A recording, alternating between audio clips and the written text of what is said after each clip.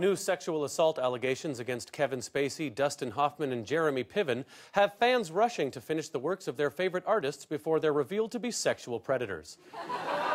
Insiders say swirling rumors of Louis C.K.'s sexual misconduct has led to a 10,000% increase in binge-watching his stand-up specials, and even convinced viewers to sit through all of Horace and Pete. Gross. I know, the accusations are pretty upsetting. No, I mean Horace and Pete. Director Brett Ratner, who is accused of assault by 6 women this week, is said to be the lone exception to this phenomenon, as no one wanted to see his movies in the first place. The Beaverton, all new episode Wednesday on Comedy.